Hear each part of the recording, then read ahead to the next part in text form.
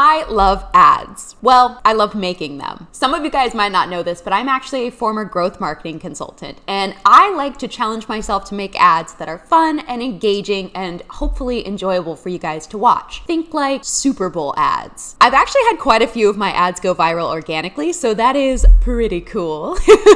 I recently did this collab with Open Farm, and it was a dog obstacle course. So Oatmeal had to jump into his oat boat, leap out of it into the water, dive for a ring, swim underneath a pool noodle, and then get the bowl of Open Farm food that was in this like inner tube. This one was a fun one to make, so I wanted to take you guys behind the scenes on how we made it. So we booked a pool rental in North Hollywood, and we had 2 hours to set up, train Oatmeal, and get the shot. We got there and immediately we went to go set up. My dad had the idea to secure Oatmeal. Can you not? He's chewing on a Kong right now, literally right in front of me. Hey, Oatmeal, can you go on your bed? There you go. That's a good boy. He just groaned. Anyways, my dad was visiting, so he had the idea to take a pool noodle and tie rope on either ends of it and then anchor it to the bottom with a hammer so that it wouldn't move. Except when we weren't looking, Oatmeal stole the hammer. I think he thought it was a toy, and so he picked it up and carried it over on the grass, laid down, and started chewing on it. I had to take it away from him.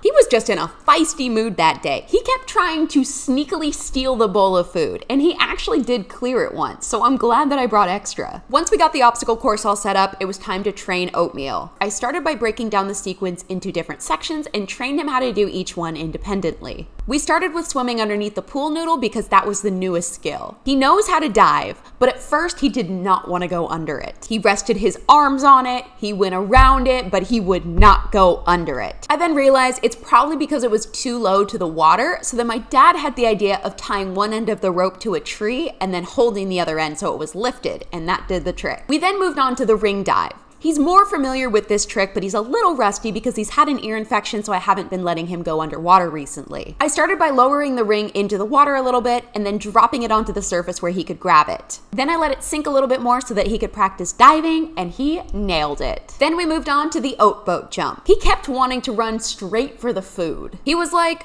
why would I go to the trouble of jumping into the pool when I can just go around? And I had to keep reminding him that efficiency wasn't the goal here. So then finally he jumps into the oat boat and he lays down. Great. After a few more tries, he finally gets it. And then he jumps into the water and stands up like a T-Rex. That wasn't on the menu for today, but props to him for improvising, I guess. At this point, we're running out of time, so I'm just crossing my fingers and hoping that he'll figure it out. Next, we did a test run starting from the oat boat, and he remembered how to go under the pool noodle. That was huge. Then we tried it from the top. He jumped into the oat boat, leaped into the water, but he missed the ring. So close. Third time's the charm. He jumps into his oat boat and then falls into the water. Rocky start, but not a deal breaker. Then he dives for the ring and he gets it. Then he immediately goes underneath the pool noodle. And just like that, the hard part's over. Well, now he just has to get over his fear of inner tubes, which took a little bit of encouraging, but he got it. And just like that, we got the shot with half an hour of our pool rental to spare. So that's the behind the scenes of our Open Farm ad. I hope you enjoyed watching. Please subscribe.